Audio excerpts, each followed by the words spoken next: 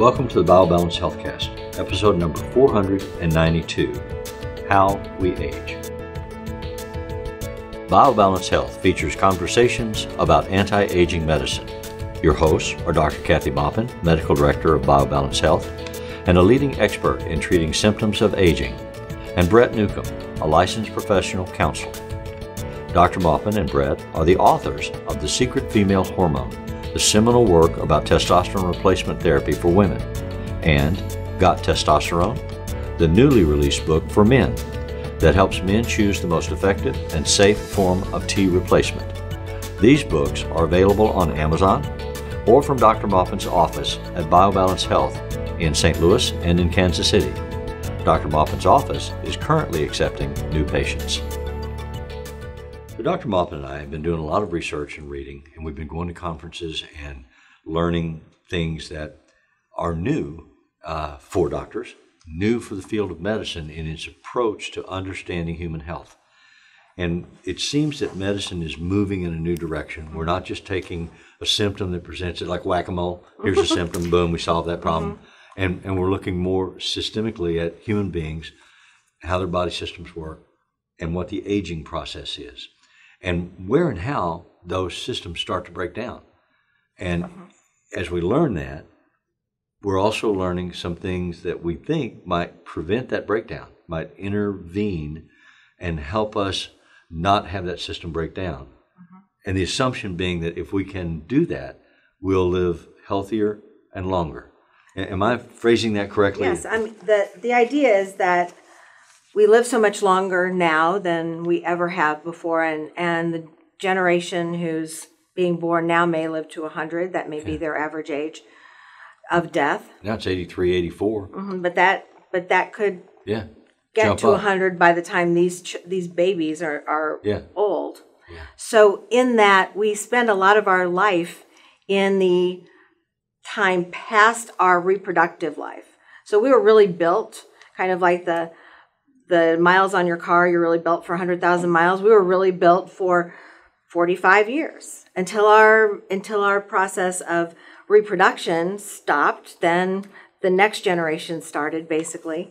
And so 45 years was about it. And then medicine and intelligence and all of the things that make us human and make us more than animals, and our spirit to do something better and better and better has brought us to new discoveries on how to live better after 45. Since we spend so much time in that age group between 45 and 100, we want people not to be in facilities and housed.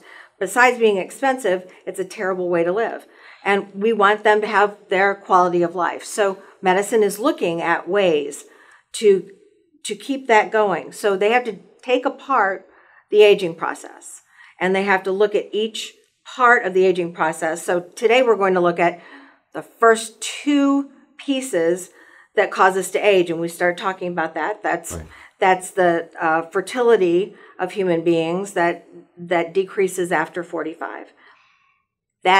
Those hormones of fertility are part of what keeps us young. So that's one of the things we're going to talk about and how it works. And the second thing that keeps us young is immunity. And we're talking a lot about immunity because of coronavirus and the things that are happening currently. I hear on the news reports, and they talk about people that are of certain advanced age who have compromised immune systems. Well, everyone who isn't replacing their hormones or replacing their growth hormone after age 60 have decreased immunity.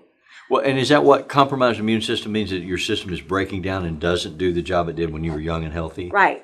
Our best immune system is when we're in our teens. Right. And we have a thymus that's right behind our breastbone. It's a gland that gets smaller as we get older, especially after 45. And we don't make as many white cells. We don't make as many cells that actually kill bacteria and viruses. So our immunizations don't work as well. I got an immunization for the flu this year, and they said, "Oh, you're getting the old people's immunization, which was stronger than what they give to other people." Yes. To make it work better. Right. Assuming that my immune system isn't very good because I'm 65. Yeah. But that's that's probably a good assumption overall. Not all of us have a compromised immune system because of what we do to prevent aging or the aging process. So in the research that we're doing about exactly that, the immune system and the aging process, there's a section in one of the books that I was reading that talks about as you age, your body mass index changes and you start to get thicker around the middle, and that women have more of a genetic predisposition to have thicker stomachs than men do. And they were talking about if you lose weight, if you exercise, if you try to fight that battle, you can reduce appreciably that middle thickness, but you can't get rid of all of it. You'll still have more body fat around your middle than you'll have in other places of your body. If you do those things, but if you also add replacing the hormones, and that wasn't discussed, so I want to ask you about that. So if you add replacing testosterone to both men and women, replacing estradiol to women, then you can get your middle back. I mean, I did. You did. Yeah. So those are things that I was very conscious of that when I was reading it, but I didn't make the connection that you just made. Having the testosterone, having the estradiol, having those hormones that go back to the fertility system, function provides me with the capacity not to have more babies, but to be stronger, to have better muscle structure, to be able to stand upright, to have less fat around my stomach. And one of the reasons that at BioBalance we first replace testosterone, estrogen, and if we have to, a growth hormone stimulant, those are things that actually do have an effect on all the different areas of aging. So that's one of the reasons we start with that. It has the most bang for your dollar, basically, or your effort. But we also require, I mean, you can't just take that and say, I'm going to eat anything I want and I'm going to lay around and watch television and not work out. I mean, you drink have a bottle of wine every day. Yeah, I mean, it's right. You have to also do your part. I mean, we can treat you and give you back the hormones you used to have, but you also have to do the activity you used to have when you were that age. So we can tune up your car, but you have to drive it responsibly. That's right, because it won't keep you from having an accident if you don't. So it is how you manage your life. Lifestyle makes a big difference. There was a big article in Journal of the AMA a few weeks ago that said changing your lifestyle really changes how you age. You just have to do it in time. You can't wait till you have 5 different illnesses or even 70 and do it. I mean, things have happened. There are some things that you can't reverse by then. So it's best to do it early. So lifestyle does come into this, but replacing hormones to decrease your damage as you age, it actually rebuilds muscles, it rebuilds bone, it rebuilds your brain. All of the things that testosterone does for both men and women is inherent in the aging process. The first thing that happens is testosterone drops, then growth hormone drops, then women go through menopause later. But still, all of these things happen and they cause your body to start aging at that process. People walk in and sit down and start crying and say, my whole body's gone. I can't think anymore, or I can't get rid of this belly fat, or I've starved myself. It doesn't work anymore like it used to when I was young. So everybody's looking for an anti-aging answer. They don't really realize that it might be a hormonal answer first and a lifestyle change. But that's what I'm there for, to teach them, is that they need to first start feeling better and then follow the lifestyle changes so that they can actually have a better aging process and not end up disabled. I mean, we just don't want to have somebody taking care of us all the time. Well, and for me personally, that is such a nightmare. I have friends and relatives that are older. I have had friends and relatives that have gone to nursing homes whose bodies break down and they become incapable of sustaining themselves, of getting up out of a chair and walking by themselves. They need a walker, they need a brace, they need somebody walking behind them with a belt strap to keep them upright. And then most of the day they just spend sitting in a chair staring at a television that they're not even watching. I mean, it's so heartbreaking to go to one of these places and see people you care about having this quality of life. And I'm afraid of that. I am too. I'm afraid of that happening to me or to anybody people that I care about. Yes. Especially friends who don't embrace the belief that if we start the anti-aging process now, then we can avert all of these ourselves from going down this path. 2 or 3 weeks back, we did a podcast that was a testimonial from a friend of yours, a friend of mine, Judge Dunlop. And you had that exact conversation with him. As friends, you had badgered him for several years about how he was allowing himself to age and break down. And he was complaining about his pains and his aches and blood pressure was going up. He was gaining weight. He was miserable. Symptoms. Yes. And then he finally listened to you. He replaced his fundamental hormones. And almost overnight, he was better. And he's fine and he's healthy and he's strong. And that's so exciting to see. It is. It is. And now we're the same age. So now as I age and he ages, I know that as a friend, he's not going to be lost to disease or inability. I mean, he's a very active guy. Oh, he is. I played golf with him, and he played the whole round without ever using his driver. He used lesser clubs. He was hitting as far as I was hitting. I mean, he's very strong. He's really in good shape now, agile, and he always was in good shape until this age got him. Right. And so with Brian just needs to follow a healthy diet. And then he'll be fine. Well, that's a conversation. But that's your point. Well, but that's like the other piece. Fix the car, and then he has to drive it correctly. Right, but he has great muscle, and he does not have the pain he had before, and he doesn't have he was having trouble getting out of a chair at age of 63. Yes. And that's way too early to have that issue. He would try to get up out of a chair. We were in meetings together, it would last a couple of hours, and he would press up on the table and stand up, and then lock his legs and just stand there for 10 or 15 count before he could walk away, because he had to get it all under control. Because he was in pain. Yeah.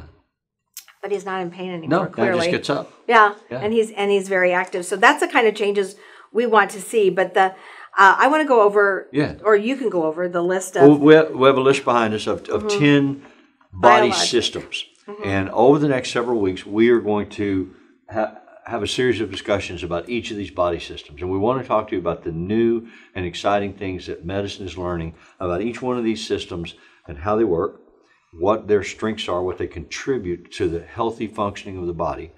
And then we want to talk about what doctors are learning about as you age. Just the aging process itself leads to cellular decay and cellular death within your body that we call senescence. And we'll break each one of these down and we'll talk about it. And then the exciting new things that medicine is learning about if we make this intervention at this place at this time, we can slow this down or reverse it, which is what we're talking about happening with Brian, what happened with me, what happened with Dr. Moffitt. These things are known and provable, demonstrable, and you can get them at BioBalance Health. So please listen to our conversations, talk to your own doctors, read the information that's online. Think about doing it for your own life. It's really important. So the first one is something called the endocrine system. And we'll talk about that today, and we'll talk a little bit about the immune system, which we previously mentioned.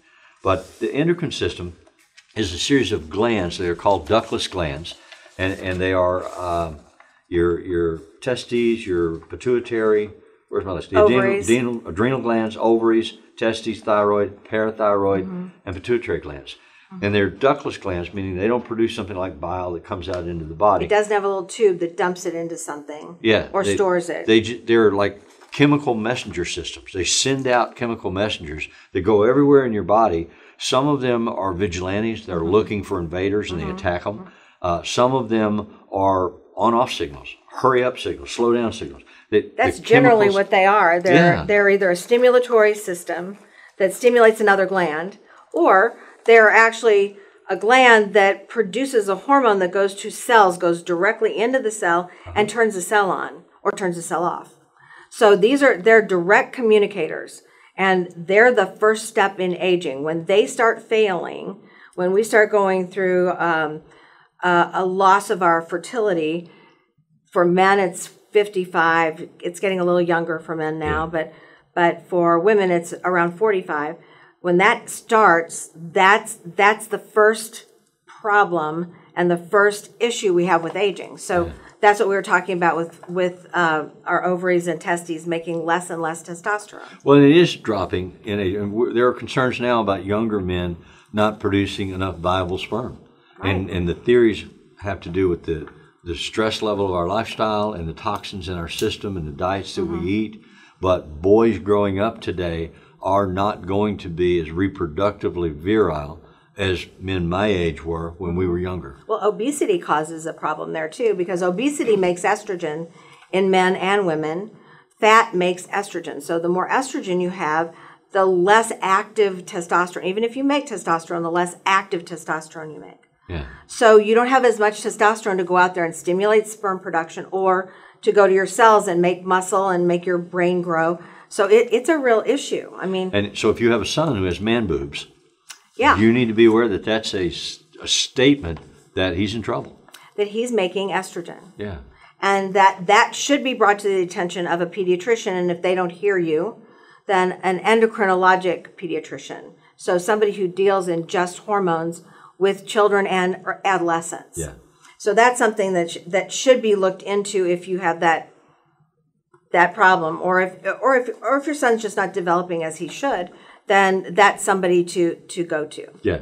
So there was a paragraph in a book that we read that said, when your endocrine system is in peak condition, you're more likely to look good, feel good, and successfully defend your system against infection and chronic disease. Right. So these systems that produce these hormone messengers that tell your body how to operate, tell it what to do, and that work to defend it. And the defense is more in the immune system, but those two systems together balance that stability and make you healthy. As you age, those systems start to have disruptions and break down, and that can be also impacted by the stress of outside life. Life in America today is stressful, and there are toxins everywhere. Our diets are inadequate and unhealthy, and they help our system break down. And if you just sit and watch it, you'll die.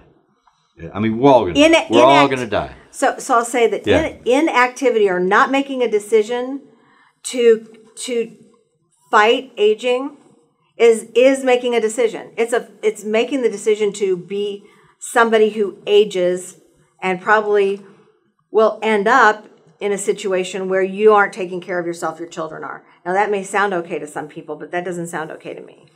And I had to take care of my parents and my mother-in-law. I mean, that's not something you want your child to do for you. I used to tell my counseling clients all the time, not choosing when they saw themselves in a conflict that they didn't want to be responsible for the choice. Not choosing is choosing. It is choosing. And then, so if you don't choose, somebody else will choose. I used to talk to adolescents a lot, and I would say, as an adolescent, you're kind of in the back seat of the car of your life. Somebody else is driving. Your parents are driving, the police are driving, the school system's driving. When you get ready to drive, you have to get in the front seat. And if you just stay in the back, somebody else will take your life wherever it's going to go. You're not. And that's good advice for everybody, actually. Well, but it parallels what you're saying about hormone replacement.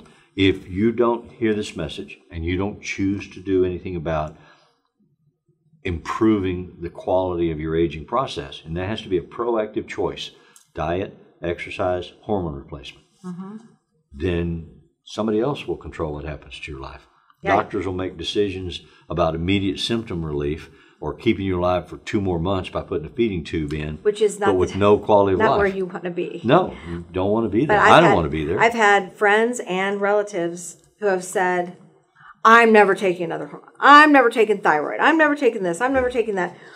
When they knew they had a problem and they knew they needed to take something, but they thought they were stronger and tougher and better by not replacing their hormones or not replacing their thyroid, when in fact they were just deciding to be sick and to age quickly and in not a comfortable way. So we've talked about the endocrine system. Let's move into talking about the immune system. The immune system, the statement says, research indicates that the reduced efficiency of the immune system as we age is a major contributor to the pathologies of old age, like autoimmune diseases, susceptibility to communicable diseases, and cancers. So I visualize the immune system as kind of like policemen running their route, running their circuit. Millions of cells that are an army inside your body. Yeah. It's amazing. I actually had a friend who did, a counselor, who saw patients that had been diagnosed with cancers. And they would do visualizations. He would hypnotize them, and they'd do visualizations of armies of T cells and killer cells finding and attacking the cancer cell, the out-of-control cancer cell. And they reported positive outcomes in many cases. That's an amazing. But it's a parallel to what the medical doctors are doing as well. But his theory was, if you can harness your brain to make your body fight for itself, that will help with the additive things, like chemo or radiation, that doctors can do. Well, chemo and radiation are really, they're trying to kill your cancer, but they kill your immune cells as well. Okay. Which makes it much more difficult to fight a different kind of cancer or a different or an infection or a virus or heal a wound. So people who are on cancer treatment often are getting something that is killing a lot of their cells besides the cancer. Yeah. So that causes aging. Oftentimes women don't come back if they're cycling. They never cycle again after they've had chemo because it has been damaging to their ovaries. Their testosterone drops like a rock. They have lots of other issues because of their chemo. So one of the ways to fight cancer and fight your treatment is to also have your testosterone replaced, which stimulates the production of T cells, which stimulates the production of T helper cells. It also stimulates the productions of monocytes and B lymphocytes that make your immune system work against infection and helps you with healing. So you often see people who have had cancer treatment, they can't heal a wound, or they bump into something, they have an ulceration there and they can't heal because their body's been shut down, their immune system shut down for a period of time. So what we feel is good treatment is to somehow get their immune system working again while they're in the cancer therapy. My sister-in-law had cancer. She had leukemia. And they put her in the hospital and they killed her immune system on purpose. Then they gave her a transfusion, stem cell transfusion, to kill off her existing bone marrow blood production and replace it with somebody else as a donor. And then she was in isolation for months. Until that grew. Everybody had to wear a mask and gowns, and she couldn't be exposed to any opportunistic infection, any disease. And now she's healthy, she's alive, she doesn't have cancer, she's in really good shape. But that process of taking your system down to zero and then trying to rebuild it is dangerous. Many people don't survive that. Yeah, I know. It's a really dangerous but effective way to treat a blood cancer, because that was a cancer of the immune cells. Yeah. So you have to actually get rid of those immune cells and everything else and replace them with healthy ones. But there are methodologies, there are techniques. We do know things now that we didn't know before about how to help that process. That's what we're saying. So when we get to the point where just naturally, not with cancer or anything else, naturally our hormones have dropped, they've been down for a number of years, and then we lose our immune competence. And so we are not able to fight viruses or pneumonias or anything that goes around that we used to fight easily. And we also can't fight other types of cancer. So by replacing testosterone first and seeing how much you get in terms of immunity, and if you're feeling better, if your white cell count comes back up, because oftentimes I see people with low white cell counts. If that happens, you don't need to do something else. But if that doesn't happen, then we need to stimulate your immune system to work with a peptide called thymosin alpha 1. Yeah. And that is another communicator that stimulates T cells and stimulates T helper cells, which will help your immune system fight infection, fight bacteria, fight cancer cells. So we can do that, and we have done that successfully. And so that's why we took these two as the first two. The endocrine system, the immune system, they work hand in glove to keep your body healthy until they start to break down. And if we can find out the mechanisms of how and why they break down, and we can fix them, we can intervene, then there's no telling what we can do in terms of extending and improving your quality of life and the length of your life. And preventing illness. Yes. Which is the whole idea. We don't want to be sick to save ourselves from sickness. We want to be healthier to save ourselves from sickness. So come back in the coming weeks and listen to the continuation of our discussion around these concerns about body systems in the aging process. Thank you. Thank you. Email your questions or comments to podcast@biobalancehealth.com. You can find the BioBalance Healthcast on iTunes and on YouTube. For more information about bioidentical hormone pellet therapy and other reverse aging solutions, visit biobalancehealth.com or call 314-993-0963. You can find Dr. Maupin on Twitter @Dr. Kathy Maupin and on Facebook at facebook.com/biobalancehealth. Find Brett Newcomb at brettnewcomb.com.